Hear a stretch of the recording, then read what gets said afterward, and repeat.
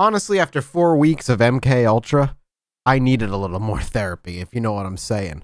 So I am so happy to say that 2021 starts off with Talkspace as a sponsor to our podcast. So if you're feeling overwhelmed right now, then you're just being human. There's a whole lot to be anxious about with the 24/7 news cycle, the constant pandemic news, politics, even though the election is over, still completely causing chaos, and now the added layer of the holidays. We need to take care of our mental health and work through our emotions with a licensed therapist. And with Talkspace, you can sign up online or download the app and start therapy the same day with a licensed therapist for a fraction of the price of traditional therapy. Depending on the plan you choose, you can message and schedule live video sessions with your therapist, and you'll pay the same amount every month, so it's just easy to budget.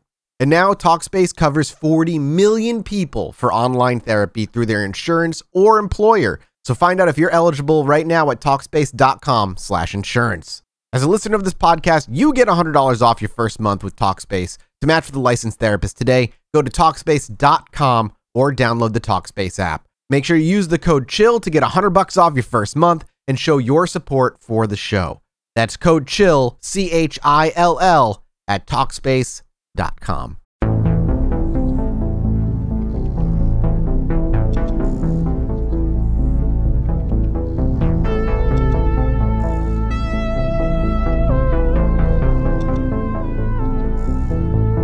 Hello, everybody, and welcome back to the Chilluminati podcast, episode 85 now? 84. 84. Thank you, Man, Alex. it's whatever you want it to be. It is. Until we get to like 90 and 100, not a huge Doesn't deal. matter. No. 100? Doesn't matter? What are we going to do for the 100th episode? What is that going to be? We're gonna It depends on who's in control of the 100th We're gonna do episode. mushrooms and just let it ride. I don't think that's going to happen. Oh yeah, we're gonna turn. We're gonna open our eyes during episode 100. We're gonna be meth. That's all it's gonna be. I'm going to see myself deconstruct before my own eyes. You're gonna solve yourself, and then you're gonna disappear. I was math. Kidnapped by air hypnosis, of course. This is opening up like chaos because this is an Alex episode today, everybody, and I'm so excited to hand the reins off to Alex And today. I'm so excited to talk about patreon.com/Chilluminati pod. No, we have to stop. We have to preface this by something even more important to show first. Oh my, okay. We only have 4 days left when this video goes up to get that Chupacabra t-shirt before it's gone forever. Oh, man. So go get it while you can. On the 15th of January, it is gone forever. Scoop it up.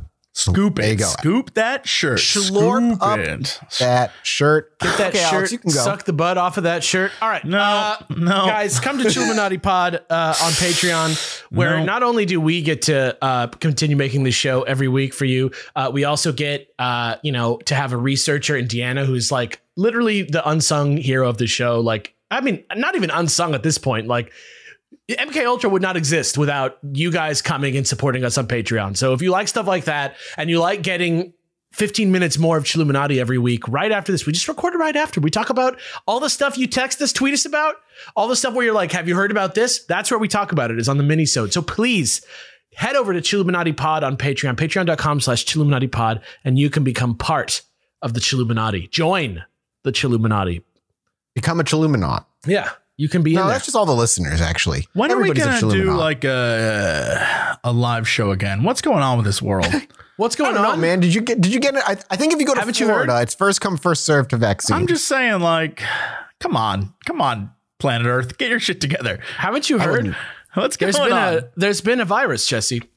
Why can't we do like an LA live show? Let's make this happen. I would love it. I would love to do that. Right? Once Hey, one in on my five way. people who take a COVID test don't have it, I think we'll be back. All I'm saying is we wait until like the summer and then we invite people out for a show. And just to be sure, we get giant backpacks full of sanitizer and we spray down the crowd.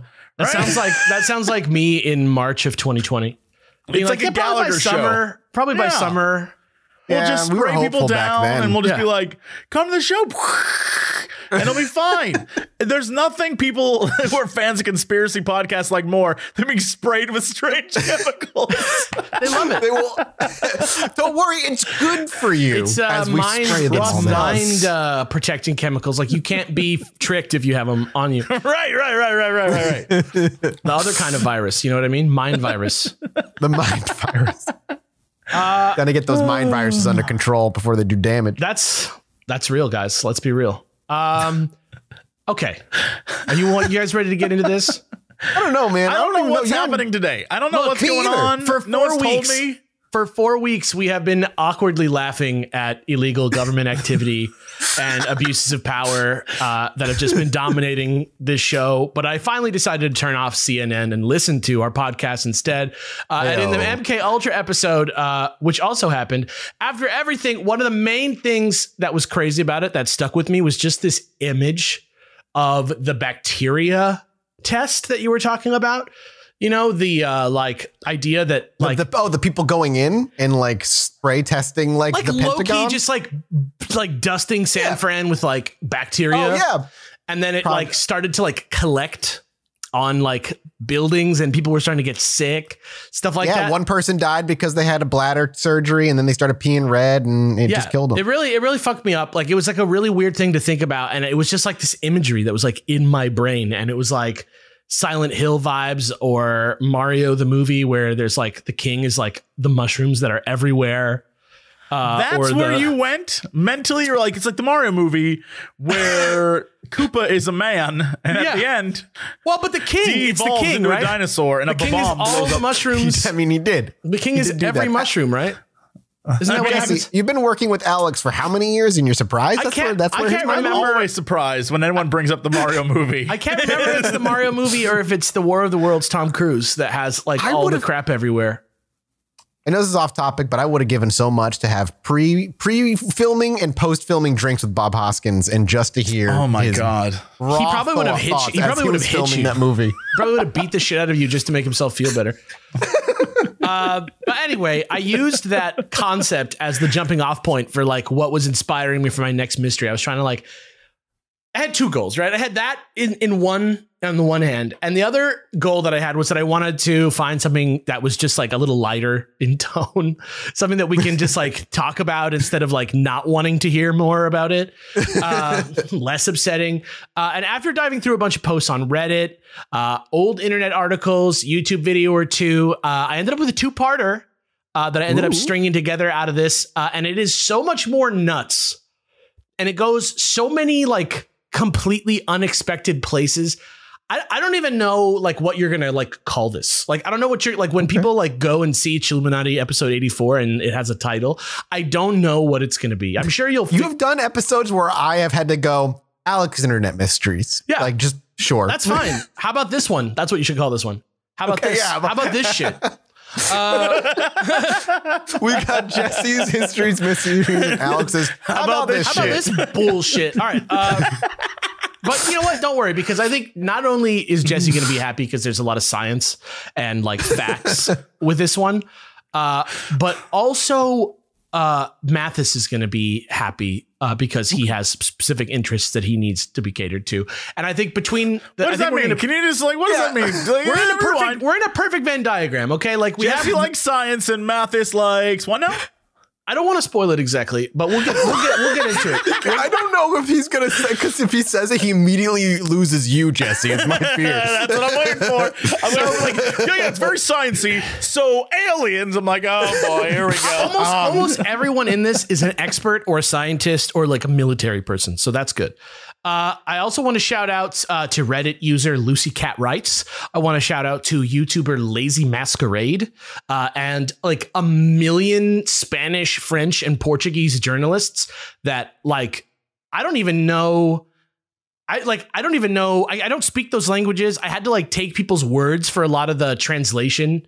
But I'm going to post links. I have the links for you guys for later when you guys are inevitably going to start looking up this stuff. But if you speak Portuguese or you speak Spanish or you speak French very well and also speak English very well, you don't have to speak English that well. I'm pretty good at figuring out what people are trying to say. But like if you notice any inconsistencies between what I am reporting and what is in the actual articles, please let me know. But I tried my best to be really accurate. So that's where I'm at. It was just a little bit of a barrier because this mystery, I don't think, is one that comes out in the English speaking world too much for this reason. You know what I mean? Just because it wasn't like world news headlines. And so it just sort of stayed in Portugal. You know, I think that's where, or at least in Europe, let's say. But anyway, let's go to Portugal. Now, where we're going to meet a man called Tomás Jorge de Conceição Silva. And today, I don't know if he's dead or not, actually, because he does not have a Wikipedia article in English, just in Portuguese. But he's as far as I can tell, he's a retired 4-star general in the Portuguese Air Force right now. He's very old, like 90 years old or something like that. But at the time of when this went down on November 2nd, 1959, he was just a pilot at the Sintra Air Base in Portugal, which was located near Lisbon, a big city in Portugal, on the coast. Okay, so the ingredients you're putting into this little soup are everything I like to hear. We got 4-star Air Force pilots. We got the 50s. Yeah, very important. It's a good time. Yeah, it's a good time, man. So far, so good. So he's going through pre-flight with a couple other pilots on the runway. He's literally ready to go. He is in his cockpit, like ready to go, turning on his plane. When all of a sudden they have to stop everything and get back out because they start to notice this weird buildup on their canopy, this weird stuff is getting on the plane, and they're like, what the fuck is that? So they all get out and they're like, what is this? It's on them. It's this weird white shit, and it's building up on their hair and it's building up on their uniforms. And even weirder, as they're seeing it, it's falling from the sky in little threads, white filament threads that are just softly falling from the sky. And they're just would you describe it kind of spider webby? Yes, actually, yes, okay. Because a lot of the stuff that I looked up when talking about this is spiders, and I'll explain that in a second. Apparently the whole strangeness of it lasted only about 30 minutes, but that's a pretty long time if you consider a while what it was. But it was enough of a problem. It took them they had to stop and hose off all their shit.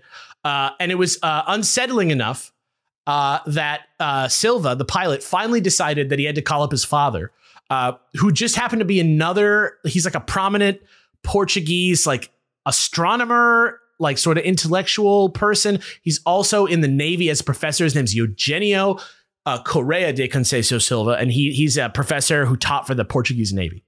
So he calls him and he's like, what the fuck? Let me tell you about this shit. And so right away after hearing about this, his father is like, okay, well, it's probably those flying spiders, right?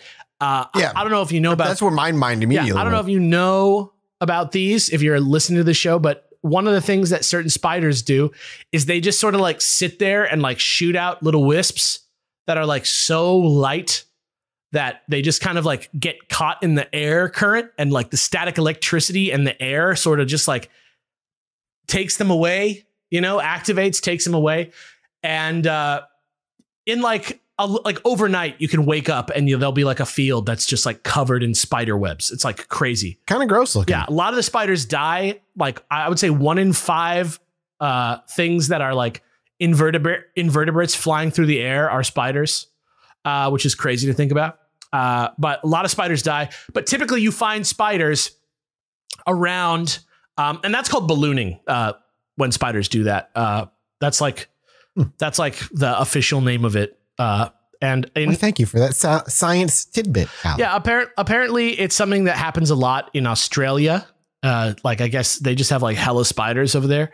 I've never seen it in person. I hope I never will see it. But it's also I'm thinking this is all great, but I would never like to see this. Yeah, I would never want to walk out into a forest and realize I was in web world.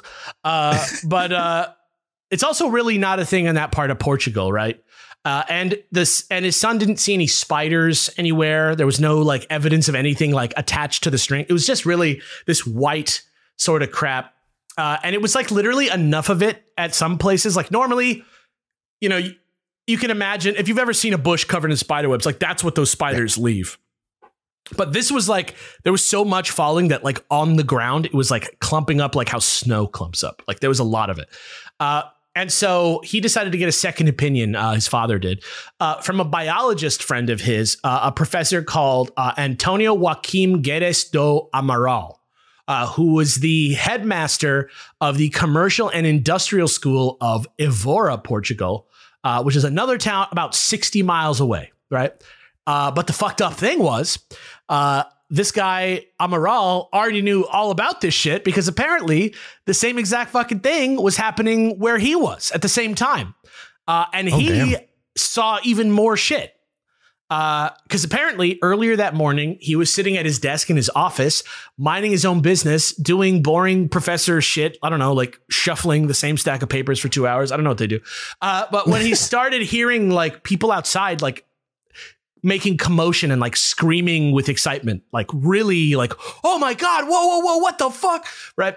And he starts coming out to see what it is. He runs into some students who take him outside to show him the quote, strange airplane that was flying over the town.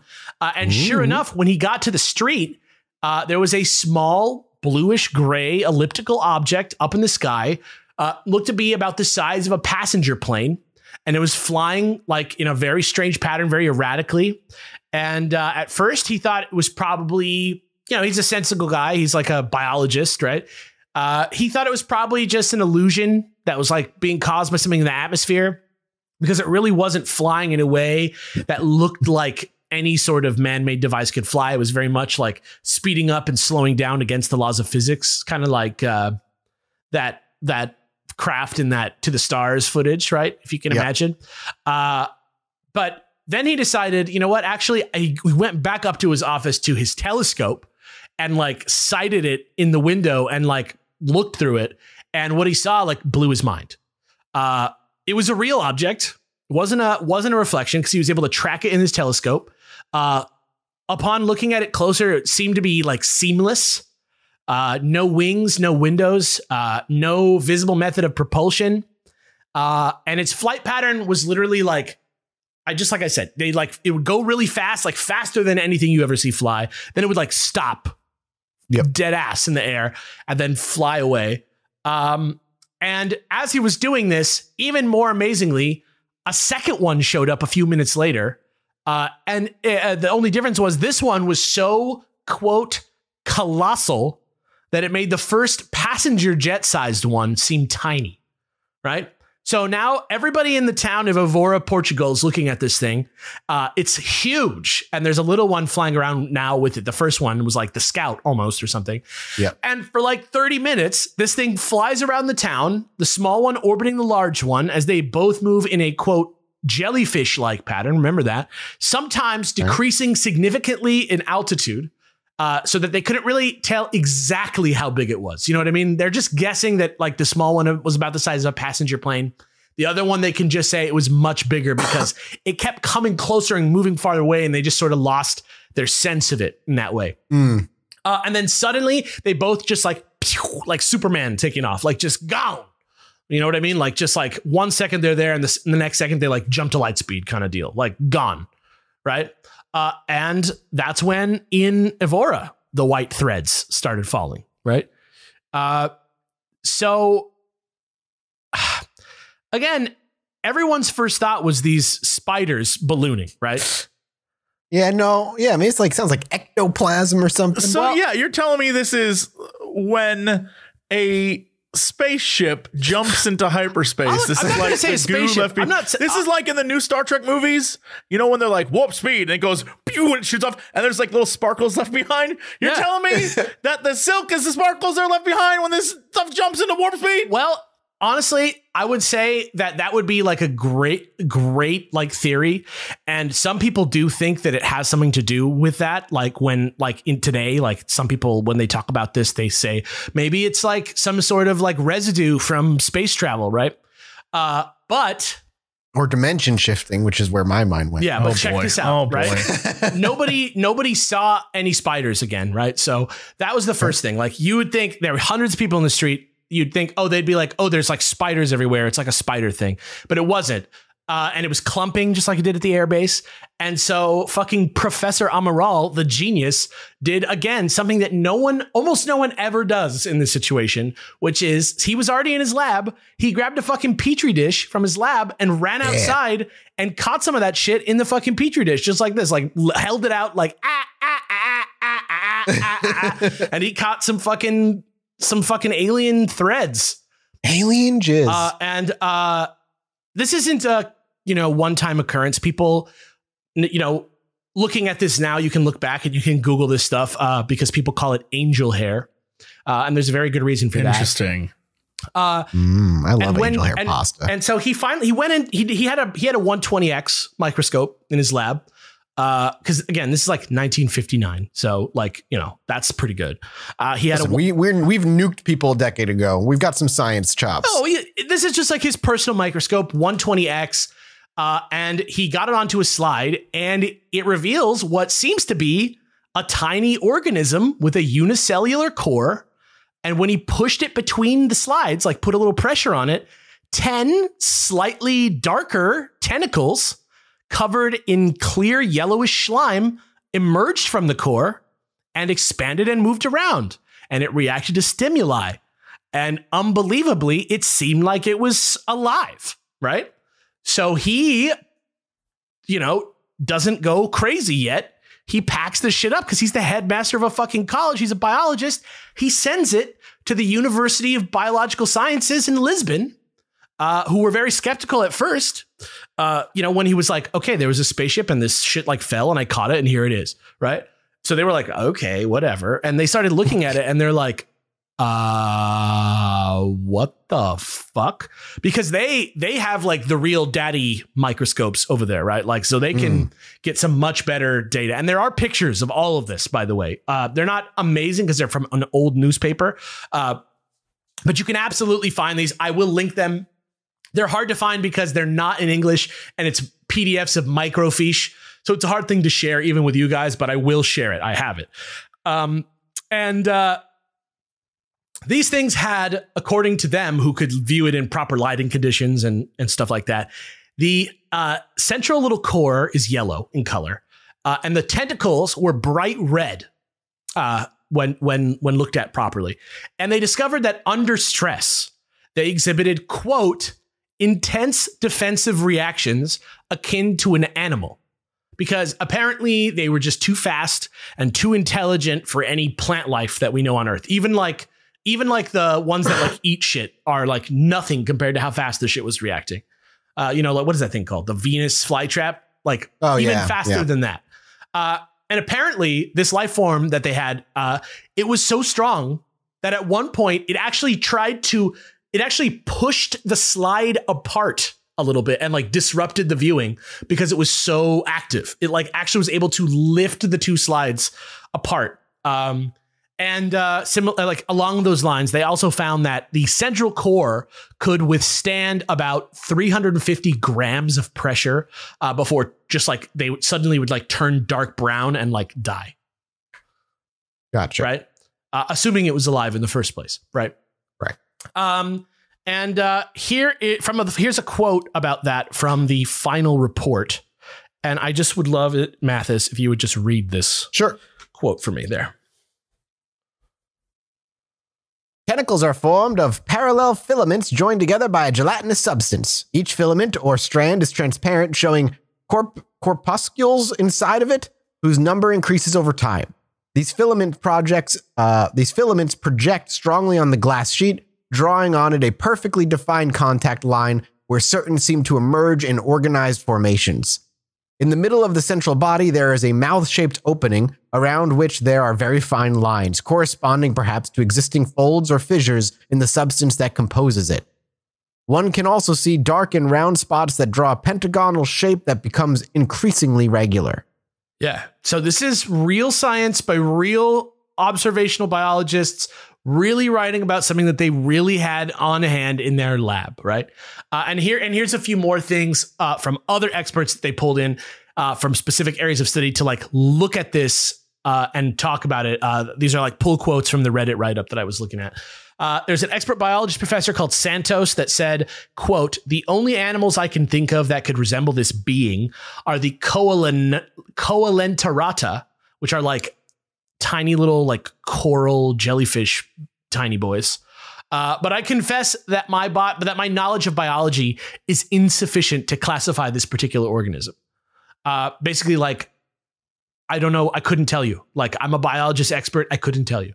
Another leading biologist, a guy named Professor Godinho, said, all I can tell from looking at it is that it's some form of being, but I cannot tell you what it is because it is unlike anything I've seen before. They also, just to make sure that it wasn't a plant, brought in the Professor Emeritus of Botanics and the General Director of the National Institute of Botanics, is somebody named Dr. Resende, who puts that to bed and says, the sample you send me is of an animal, and thus we consider it outside our field of expertise. So they're like, it's not a plant. And finally, it's all very interesting. Yeah, another prominent scientist on the condition of anonymity, because he realized the gravity of what he was saying. It was a scientist of repute in this report who said, quote, it can be admitted that such beings could come from the Earth's extra atmospheric space or from a neighboring planet. A couple other theories that were floated around include deep sea debris, which somehow could like get on a weather balloon. I don't really understand how that's possible. I guess like if it launches from the ocean, like maybe somehow it could like take it up and condense and like drop it over the sky. I really don't quite understand the theory. Another theory is like some MK Ultra style shit. This is where my inspiration, this is how I found this. Is like some type of Cold War military experiment. Like it's probably not Portugal's military, but like, you know, could be any of the other dickish world powers out there that love to exert their will over unwilling strangers. But unfortunately, none of these hypotheses ever really got to be investigated because of the way that Portugal was at the time in the 60s. Because apparently nationalism and like strict old school religious values were like in at the time. Yeah. And when he tried to translate his findings to share with other countries, scientists in other countries, Professor Amaral was literally threatened with suspension or worse. And while, like I say, there are a few articles in Spanish and French and Portuguese, this one never really made it to that legendary status, even though it has some of the best evidence ever recorded about something like this. Like it is like, That's what I kept thinking of yours. I'm like, how have I never heard of this little incident? He literally got pressure from the government, got laughed off it, and like it checks all those boxes of weird extraterrestrial, like the seamless metals, no wings, like something bigger in a scout type ship, leaving behind debris. Yeah, like, it's that language barrier. It's that language barrier. It just stops you sometimes. Like you just can't, especially because it's Portuguese, which is like not a widely spoken language compared to say Spanish. It's one of the top ones, but like compared to how many people speak English, or how many people speak Spanish or Chinese, it's not one of the main ones. So it's hard to spread it. And it's from the 60s. But there's also more to that. So by the time Amaral died in the 90s, like I said, he kind of became, people would like bust into his office and like be like aliens, like all the time. And to the point that he would not even talk about it in public. This is the thing I want to make clear. I know there are people out there who think aliens are going to make them famous, especially nowadays. But people who have had alien like things come up, it's ruined their lives more often than not. Yeah, nobody's ever like, always. It's true. You're right. Yeah. Yeah, never does anybody come out and be like, I'm now a millionaire and I have legions of fans. It's like, I got laughed out of my job, or I got my family like disowned me. Like, except in some few key cases, few minor key cases. Yeah.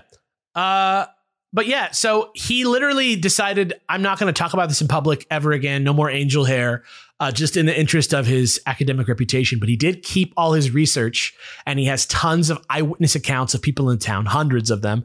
And he has a list of other events around the world that are similar to the one that he experienced. However, unfortunately, in 1978, there was a fire at the University of Lisbon on March 18th. And I got, just because that sounds like bullshit, I looked up a quote from the October 1978 issue of the Science magazine, Science. It said, quote, destroyed the central building, which housed the National Museum of Natural History, the Geophysical Institute, and 9 research centers. Extensive losses were sustained to both laboratory equipment and publications, as well as to museum collections. So it was a real, just utter academic disaster.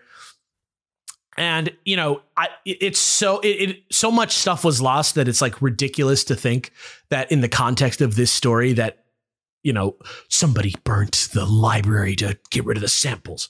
But, you know, it really did happen, you know, so, you know, that stuff does happen. Those sci-fi movie tropes sometimes are real. And as a result, like I said, all original samples were lost. There is some rumor of one sample from 1960 that just went somewhere that's like not been accounted for, but in all likelihood, it is also probably gone. But in 1980, 2 years later, all the research that the professor did, as well as pictures of the creature, were re-examined by an expert cell biologist and professor emeritus at the University of Lisbon, called Professor Azevedo. Okay. And so that was in 1980 that he did that. And then in 2008, just 12 years ago, even though he's retired now, he decided at this point to like take those notes out from when he did that and like go back and revisit it with like modern science and like see what he did. Because he actually, after he retired, he decided to dedicate the rest of his life to studying unknown cellular structures and like uncovering the unknown in cellular biology. So this was like right up his alley. So in 2008, he did this. And here's a quote for you to read, Jesse. Before you read that quote, Jesse, I just want to take a moment to enjoy the fact that I'm able to just relax for a minute and enjoy an episode about alien jizz and not human torture by the United States government. Because really, that topic just made me more stressed out. You experience stress or anxiety or chronic pain or have trouble sleeping at least once a week, you're not alone, especially right now in what is the beginning of 2021. So many of us do. I personally have openly spoke many times about my anxiety and depression and how that keeps me up at night and prevents me from getting a full night's sleep. And I'm always looking for new things to try and help ease myself into sleep and alleviate those anxieties, and that's when I discovered Feels. Feels is a premium CBD delivered directly to your doorstep. It naturally helps reduce stress, anxiety, pain, and sleeplessness, and for me, helped keep my mind from going so crazy and loud every single night.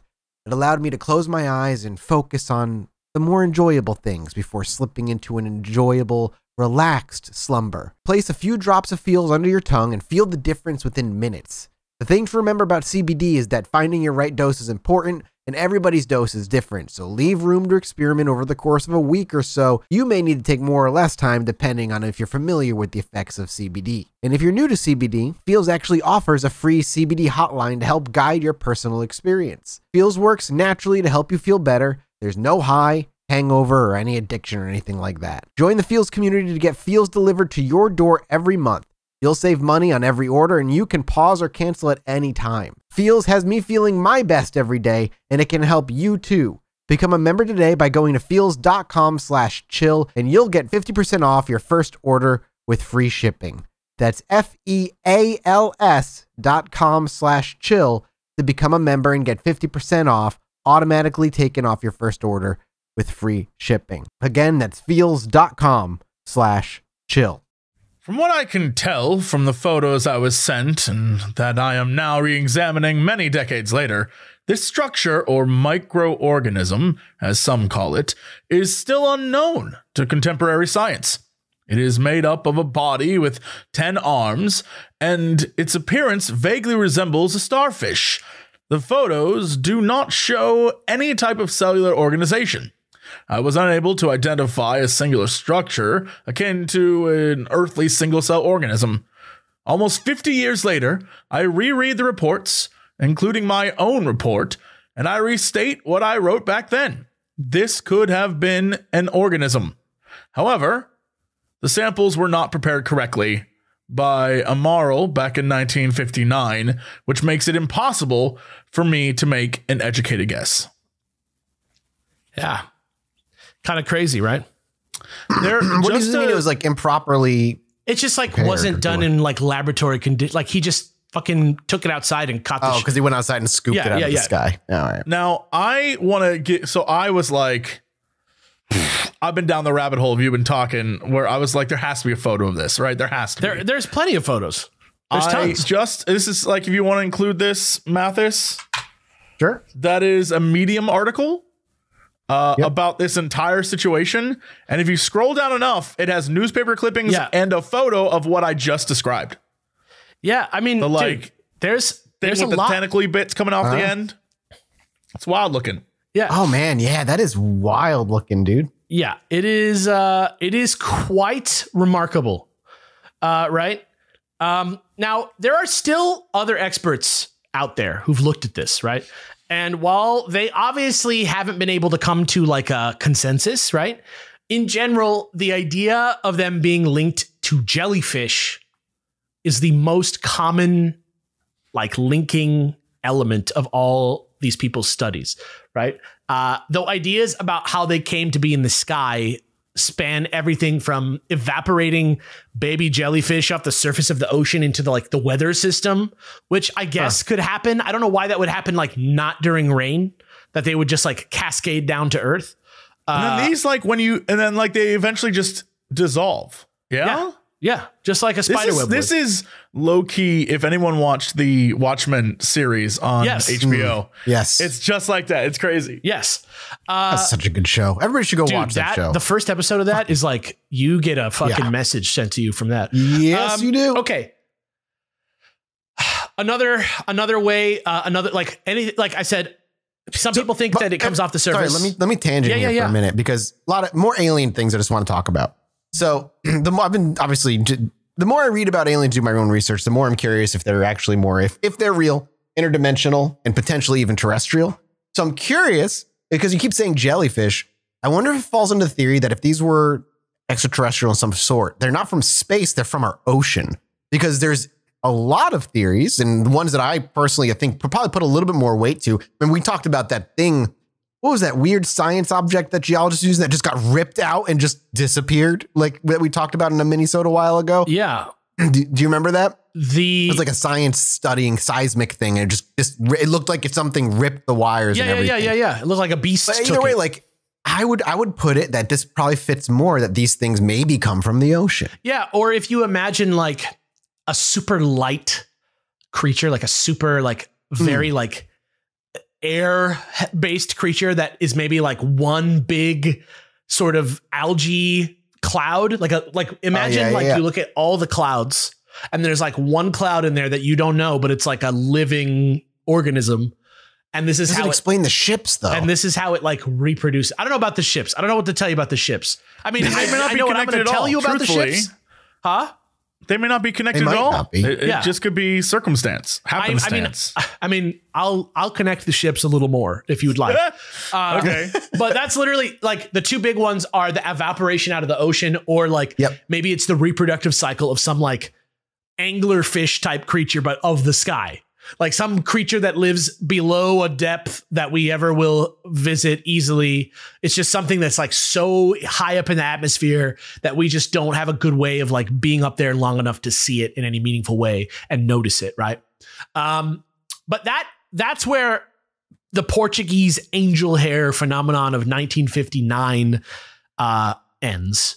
But that's not where our story ends at all, because now it's time to take a look at other angel hair sightings around the world at a glance. Thanks to an article from Atlas Obscura by Naomi Russo and a nice write-up on science.howstuffworks.com.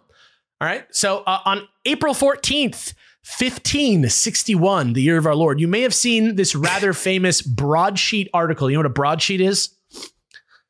It's like a pamphlet that you might hand out, like a Hear Ye style news pamphlet that commemorates something crazy that happened.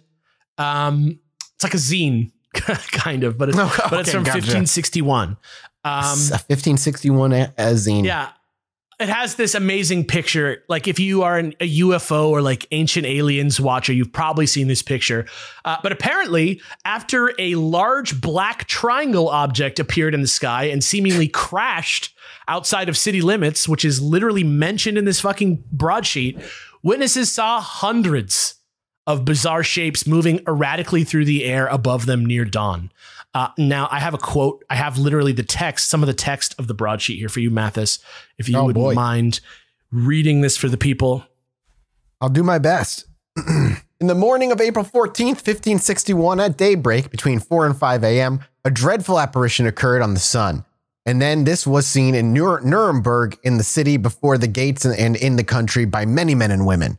At first, there appeared to be... Wait, at first there appeared... Sorry, it split it into two. No, you're fine. You're fine. I just got to scroll back up. Hang on. At first there appeared in the middle of the sun 2 blood-red semicircular arcs, just like the moon in its last quarter.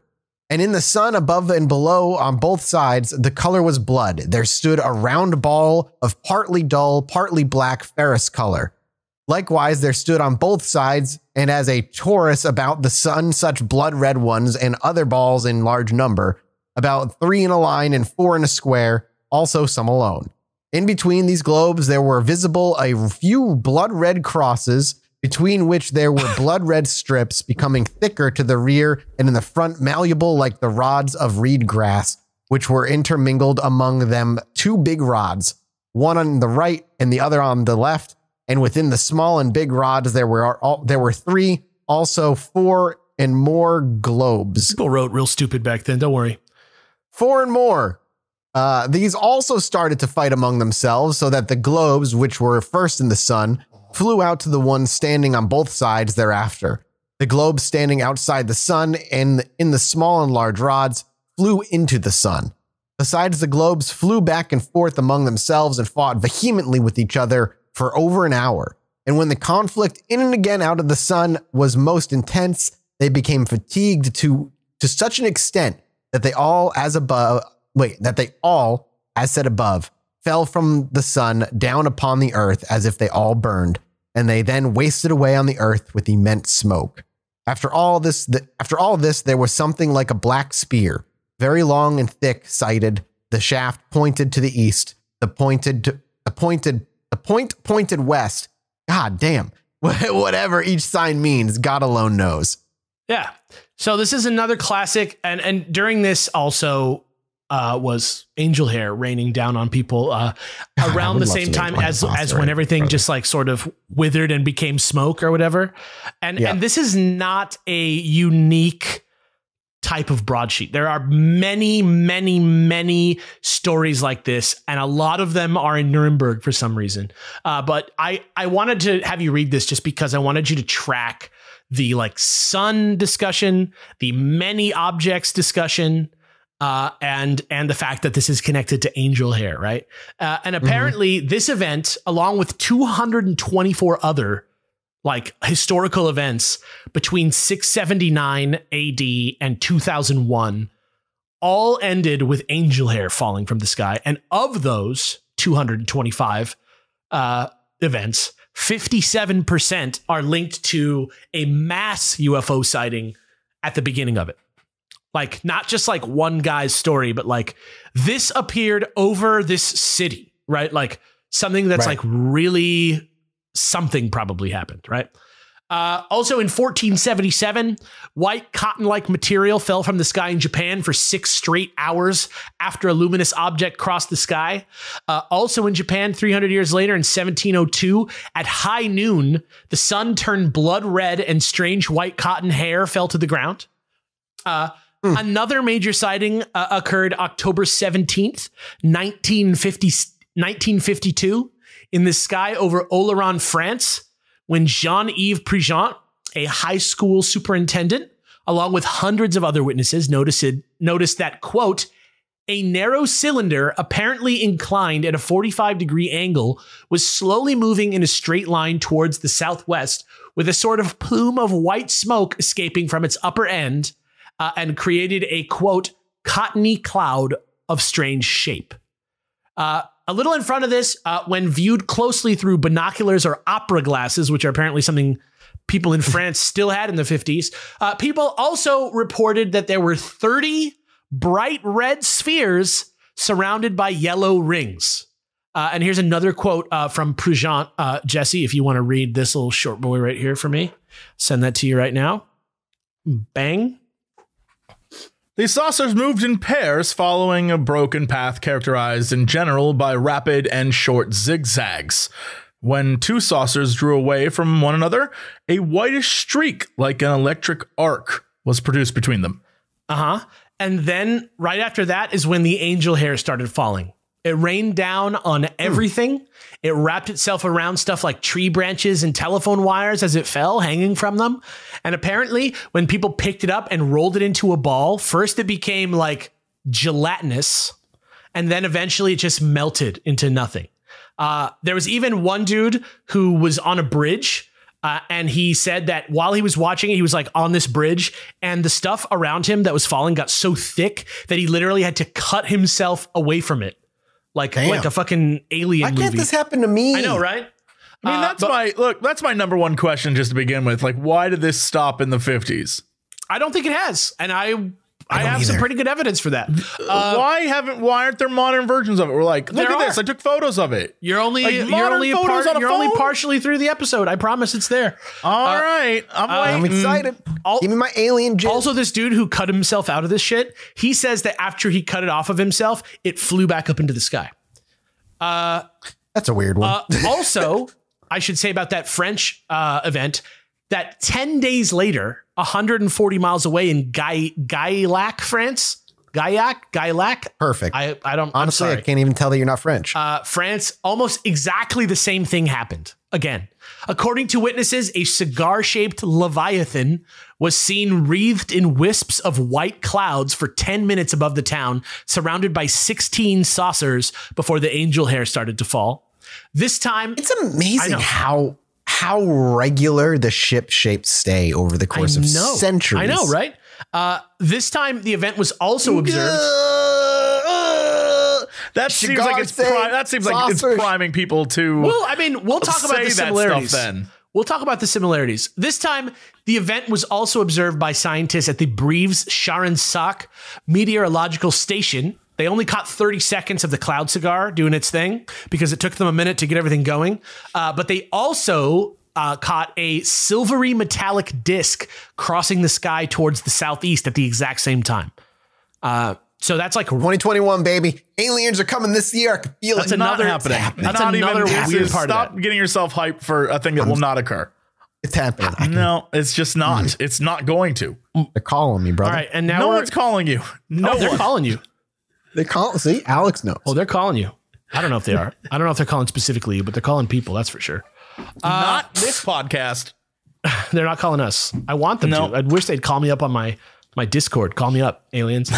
Call me on Discord. Alex, it's hey, me, what's up? Gorgon. Can you share your screen? I want to watch you play fucking League. Okay. I'm huge into Fortnite. So the thing that I've been holding off on talking about, and this is like where we get into like, this is where it gets, the story changes a little bit at this point. Okay. Perhaps the most notorious sighting of all of these happened also in Portugal. Not too far from Évora and Lisbon, in a place called Fátima. And if you're Catholic, you might know where I'm headed with this. During the Miracle of the Sun, which is a certified Catholic miracle from 1917. Maybe you don't know about this if you're not Catholic or Portuguese, but here is the basic gist of what went down. And when examined outside the context of Christianity, it's a fairly bizarre yet insanely well-documented thing that went down, because it's only 1917, but it's like, you know, the modern world. So, you know, it got to that. 1917 ain't that long ago. Yeah. So basically, a little over 100 years ago is not long. Yeah. So basically, these three shepherd children, Lucia, Francisco, and Jacinta, in the Cova de Iria area of Fátima, started to report sightings of a beautiful angel woman, possibly the Virgin Mary, eventually definitely identified as some version of the Virgin Mary, who wore a white mantle edged with gold, as she is always depicted. She was holding a rosary, and who they described as, quote, brighter than the sun, shedding rays of light clearer and stronger than a crystal goblet filled with the most sparkling water and pierced by the burning rays of the sun. They started Hell of a description. Beautiful, beautiful writers, these children. They started coming back with specific prophecies from this woman saying the rosary over and over again every day to achieve world peace and to end the World War, which had just broken out around that time. It was 1917, just like the movie. And it told them to come back on June 13th, which is the feast of St. Anthony. And by now, the people in the town sort of knew about this as like a weird thing that was happening. They weren't taking it too serious, right? Because like it's just some fucking kids, right? But the parish priest, Father Ferreira, said to let them go check it out. He's like, what does it hurt for them to go see it? I want to know what happens. They came back with stories about a vision of hell. They said that the woman told them 3 secrets that were, quote, good for some and bad for others. And the message that Francisco and Jacinta would go to heaven soon. They died the next year in the 1918 Spanish flu epidemic, and that Lucia would live to spread the message. Lucia was also asked to learn to read so she could be better at spreading the message. She went into a life career of like being that person. Like I think she became even like part of the church and in 2017, the kids were canonized. Or at least the process began in 2017 with the most recent pope doing that stuff. But by August 13th, the next time they were meant to visit the lady, the story had gotten so big that now there were thousands of people in Fatima, thousands. And Artur Santos, who's the provincial administrator, he literally had to step in and throw the kids into jail before they got to their meeting because he didn't want to create like a scene, something dangerous or scary in some way. So he brought them in there and he was like, listen, you guys got to tell me what the fuck you said. What the fuck they said to you. Like, what are these secrets? And Lucia's mother was like, maybe if you capture them, you can get them to admit that they're lying, right? Right. But it came and gone, right? The 13th meeting, come and gone because they're in jail. And because they missed it, apparently the Virgin Mary appeared to the kids like nearby 6 days later when they were all together. Told them to come again to the original meeting place on October 13th when she would reveal her identity and perform a miracle, quote, so that all may believe. Okay. So eventually October 13th rolls around. There are somewhere, according to who you read, according to who you ask, there were between 30,000 and 100,000 people there now. So we're talking a stadium. I would be there. Yeah. If this story of this magic woman telling kids secrets and doom visions of hell, I want to see this person. Yeah, so we're talking about stadiums worth of people, right? This is like witnesses, right? And depending on which account you read, no matter what, nobody left disappointed. Hundreds of people have gone on record with formal testimony, but I think that this quote from a Lisbon newspaper said it best. This one's for you, Mathis, to read. Okay. I'm going to just drop this right here for you. Yeah. Tell me if it sounds familiar. Here we go. The silver sun, enveloped in the same gauzy gray light, was seen to whirl and turn in the circle of broken clouds. The light turned a beautiful blue, as if it had come through the stained glass windows of a cathedral and spread itself over the people who knelt with outstretched hands. People wept and prayed with uncovered heads in the presence of a miracle they had awaited. The seconds seemed like hours, so vivid were they. And of course, as if you hadn't already guessed, on October 13th, yet again, specimens of white and somewhat, quote, flaky angel hair, which was reported to have fallen in the aftermath of the miracle, was collected and sent to Lisbon for analysis, where they determined that it was natural rather than man-made and possibly more vegetable in structure than animal. But again, this was 40 years before the previous. So, you got to allow for worse science at that time. So she said she was going to reveal who her identity? Did she be like, I'm Mother Mary, bitches? Yeah, I mean, look at Our Lady of Fatima. Like, look this up. Like, yeah. The secrets have been revealed. The secrets have all been revealed. They're like, I got my high school Catholic education about that whole thing. So not any other education about that whole thing. Yeah. Like, even when I said I would want to see that thing, you know, my first thought was Doubting Thomas. Yeah. No, I was like, it's ingrained in me, you got man. that CCD, that catechism, that body of Christ. All right. So what the fuck am I talking about? What is this leading to? What is episode 2 even about, right? Let's talk about some of the details again first. First of all, did you notice that the spaceships were all red and yellow in almost all of these, except for the very first one where it was like blue and gray, which is another color that's mentioned here. But in all the different ones, you got these red and yellow spaceships in massive numbers, right? You got 30 here. You got 16 here. There was like a space battle in 1561, right? There's elements that are similar, right? It's not 100% the same, but there's elements that are similar. Similar movements in the air.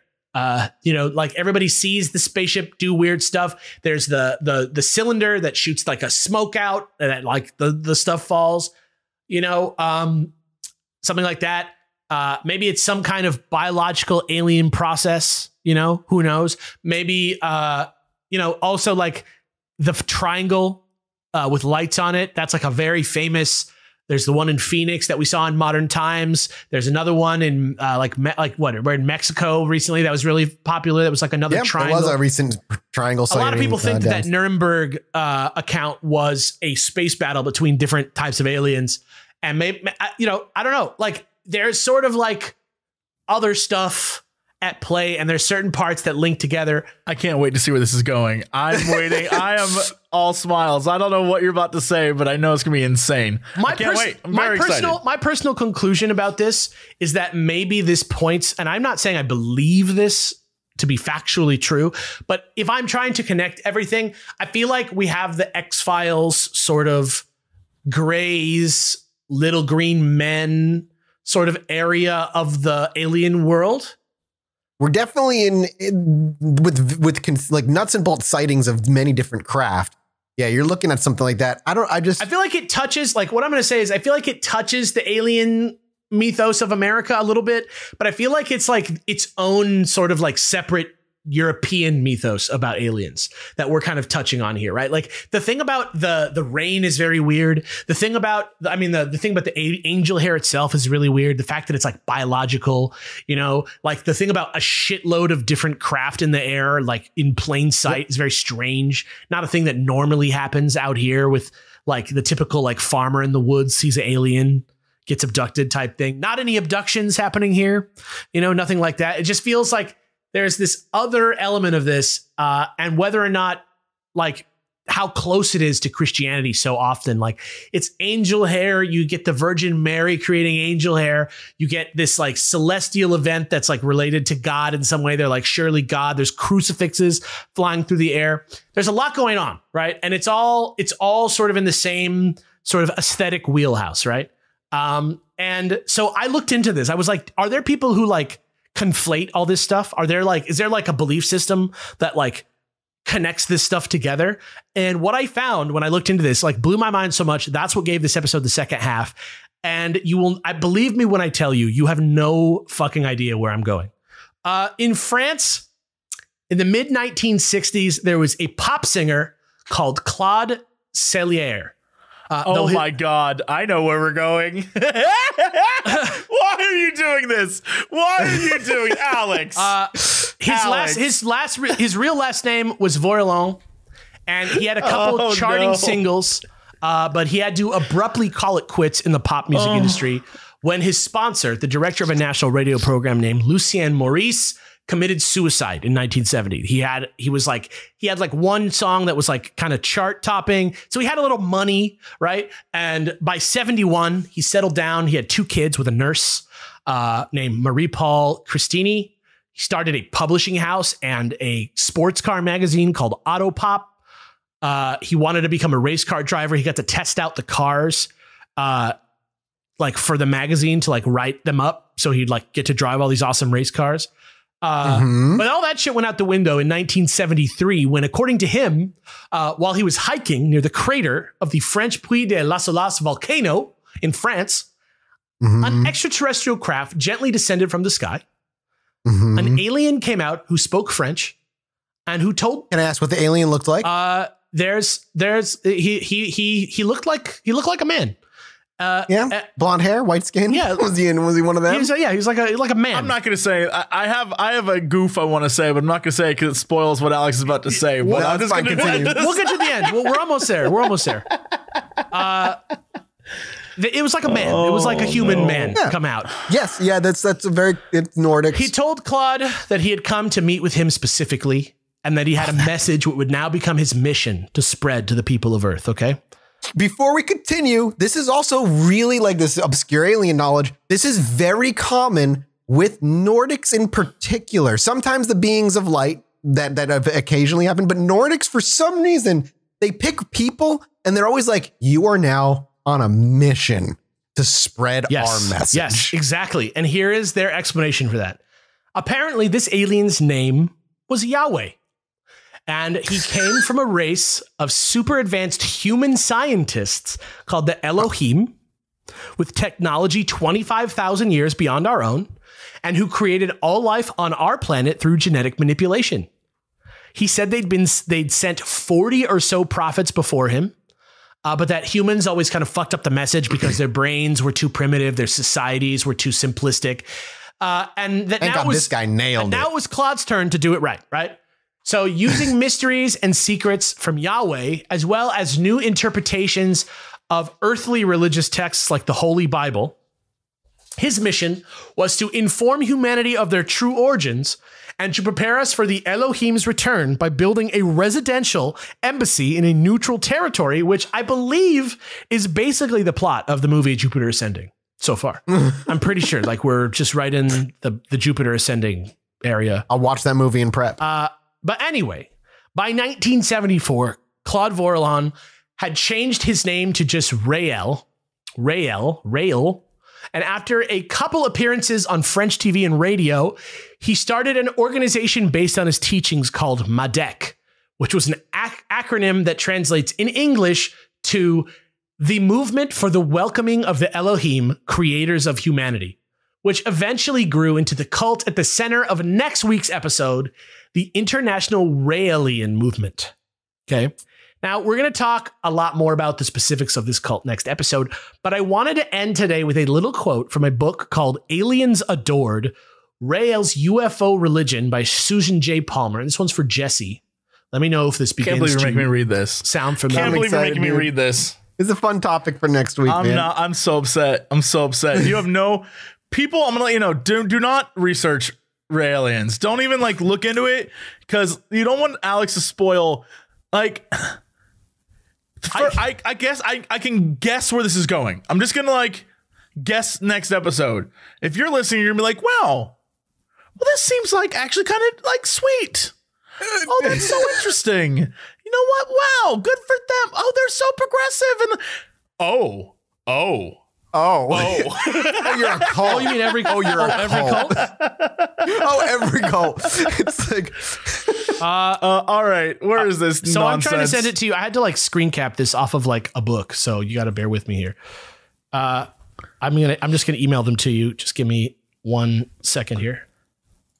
Just attaching them. Never trust a man who claims to have gone off by himself to speak with Yahweh, God version or alien version, and claim that he is now their prophet and messenger. Dude, there are a lot of great articles out there, especially now that the whole Q thing is happening, right? Yep. But there's a lot of great articles about how anytime there's real information to disseminate to people, if it's truth, the disseminator says everything immediately. right. Everything they're saying, they'll be like, I have to say this, or who knows what can happen to me. And they immediately say it. Actual whistleblowers, actual truth people, the people who actually are famous for whistleblowing dump everything there is to dump, right? People who are there's more to the story. and I will return to you in 3 weeks with more information. But right now, truth seekers, it's up to you to find out what the real path is. Right. Or like the alien came to me. And although there are many things I can tell you, I cannot tell you until I have more. Like, what's the name of that Ricky Gervais movie? It's always BS. It's always BS. What's the Ricky Gervais movie? What the hell is it called? I think it's called The Invention of Lying. Yeah, the one where he like makes up religion. Yes. Yeah. That is a good movie. I tried to email this to you. If you can't see it, I got it. Yeah, I'll read it if you can't see it. But it's like the part that's which part of this am I reading? It's a good section. The part that's like a photograph from a book. Yes. But which paragraph? Just crush it. We'll be through it sooner than you think. The whole thing, baby. Tell me if it sounds familiar. So start with the angel hair phenomenon is a rare phenomenon. Start from While Raelians.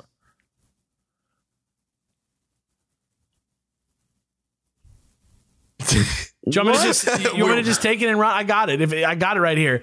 I don't see While Raelians at all. Oh, it's okay. Don't worry about it. I'll just read it. Apple is just being dumb right now. While Raelians are quick to point to UFO sightings in the media as corroborating Rael's story, they dismiss the claims of career contactees as erroneous or crazy. When UFOs appear, the Elohim are making their presence known to manifest their support for Rael's mission.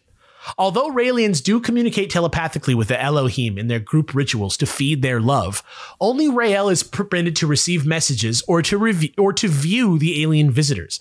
But many Raelians are CEII. That is, they don't speak to aliens, but they have witnessed and still witness UFO phenomenon of the second kind. Raelians, for example, periodically experience an unusual kind of close encounter of the second kind, CEII, right? The sighting of luminous flakes, also known as angel hair. Angel hair is a rare phenomenon associated with UFO sightings, and the most famous incident occurred in France in 1952. That's the one we talked about with the 30 red and yellow flying saucers. People in town all around were watching a cigar-shaped UFO when suddenly a plume of white smoke escaped from one end. The plumes left an abundant trail behind them, which slowly fell to the ground as if dispersed, reported a school principal. When witnesses tried to gather the material, it turned to gelatinous and disappeared, so it was never tested. Jerome Clark notes that the reports of angel hair have been rare over the past 3 decades and mentions only 3 examples besides the famous French case, yet angel hair is observed periodically at the Raelian summer seminars and interpreted as proof that the Elohim are watching over the Raelians. Rael Sorry. Yeah. I'm just trying to give... so this is 1998. So he's saying for the past 3 decades, since the 70s... Yeah. There have only been 3 other hair sightings that are not except for the Raelians. Okay, they get jizzed on. Yeah, the Raelians are seen. That is more accurate than you know. Yeah. Rael himself describes the first sighting in his book, Let's Welcome Our Fathers from Space. Here we go. On October 7th, 1976, about 50 Raelians were at La Negrerie near Rock Plot in the Dordogne for the first anniversary commemorating the time when Rael had been taken to the planet of the Eternals. Suddenly, someone cried, "What is that falling from the sky?" Great flakes were falling from a near cloudless sky. They seemed to be made of a cottony substance, which, when touched, melted in a few seconds. Then someone shouted, "Look, there is something very shiny in the sky." 2 luminous objects, both very bright, were just above us. The fall of the flakes lasted about 10 minutes. Then the objects suddenly disappeared. The meaning of this event was that the Elohim were offering a sign so that Rael would not be the only witness to the Elohim's activities. End part 1. I was gonna, I can't wait. We can't go any further until we go into them you now. You really don't know where this is headed. It's not about the same thing. I will say that obviously I don't believe any of this, but more importantly, my big takeaway is at the beginning we were talking about silk and spider silk, and at the end we're talking about flakes. It's unless they're just using different terminology, it does seem like it's 2 different things. What I was imagining, based on the descriptions that I read, is if you can imagine that the fibers were a little bit more substantial than you would think, if you imagine if you were dry or you pulled out a hair from like your beard rather than your head, like how it's a little heavier. And then if you imagine them getting sort of matted together, it's like flaky while still being fibrous. Like I want to be clear that it never isn't fibrous. It's just that the way that it falls and acts is very much more flaky than, say, like a spider web, right? Gotcha. The biggest thing that I have is that, like all these things, it's never anything recent, right? It's never something that we can study. It's always like, well, it happened way back when, which to me doesn't mean it didn't happen. It just means that I don't know that I trust, like, it was aliens that did it, right? Like, I mean, even who if knows what was going on in the 50s? Even if nobody ever asks you, right? Like, was this aliens, right? Even if that's not the question here, right? Like, what the fuck? Yeah, it's still great weird. question. I looked at the molecule. Like, yeah, I know like something what was happened on that slide. Like, what creature was that? Yeah, it was pushing the slide apart, bros. Pushing it apart. I'm excited. I'm excited to see what the aliens are about, but for part one, I'm left still curious. Yeah. If there were actually aliens. Before we went to the aliens, the aliens believe it was aliens, and there's just, in a way, we're all aliens if you listen to the aliens. All right, you know what? You are correct. There's a lot of every instance seemed to have some things that were the same, but some things that were different. And then including things like in the past, like the Fatima thing, I think is a great example of everyone saw something. I have no idea what they saw, but everyone saw a thing. How could that, they caught up in religious fervor? Like, I have no clue. How could that happen? How could 100,000 people? How could 40,000 people? Let's give it like a realistic number, 40, 50,000. If we're going on a range between 30 and 100, right? They were all there expecting to see something, and then something happened. Like, my question is, world?